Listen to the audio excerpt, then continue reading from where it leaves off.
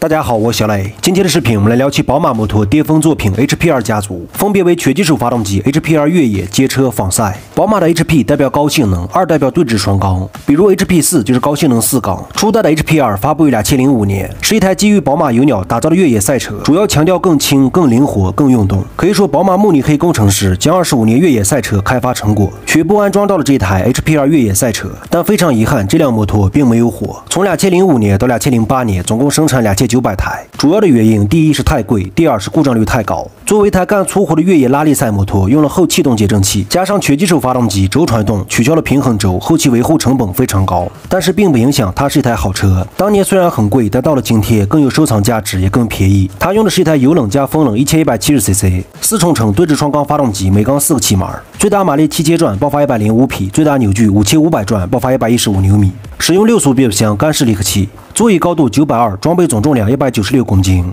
油箱容量13升，0-100加速3.2秒，当年最高时速210公里，使用了钢管车架，100公里油耗6升左右，没有 ABS， 没有转速表，没有主车架，没有乘客脚踏，行李架和电控系统都没有，有的是鲍鱼卡钳 WAD 倒置节震，美制气缸盖，防摔牛角，铝制车把，还有宝马引以为傲的发动机性能和越野性能，以及它的极速可以跑到210公里。当年它的对手是 KTM 950，似乎今天来看，当年 KTM 950更胜一筹。另外，这个类型的摩托玩的是可靠性，所以功能少一点也正常，毕竟2005年也没有什么功能。最后它的机油要加 20W50。后期2006年，宝马推出了 HP2 街车，它的马力、扭矩、车架都没有改变，依然使用了马祖奇 WAD 倒置切叉。不同之处在于后减震更换了欧林斯，没有使用气动节震，标配了鲍鱼卡钳，可以选装 ABS 电子悬架 AK 排气。座椅高度降到了890，整备重量196公斤，0-100加速3.2秒，最高时速215。这辆摩托相当于滑胎与街车的结合体，拥有更灵活的操控和出色的油门反应。但是很遗憾，这辆摩托也没有火。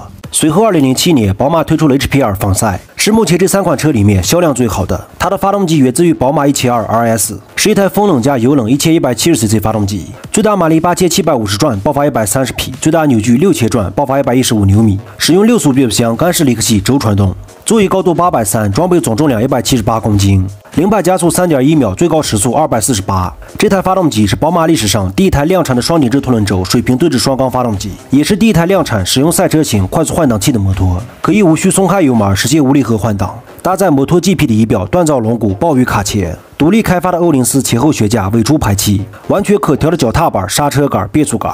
另外可以选配 ABS 电子悬架、轻引力控制。可以说 HP2 就是一台量产的 GP 赛车。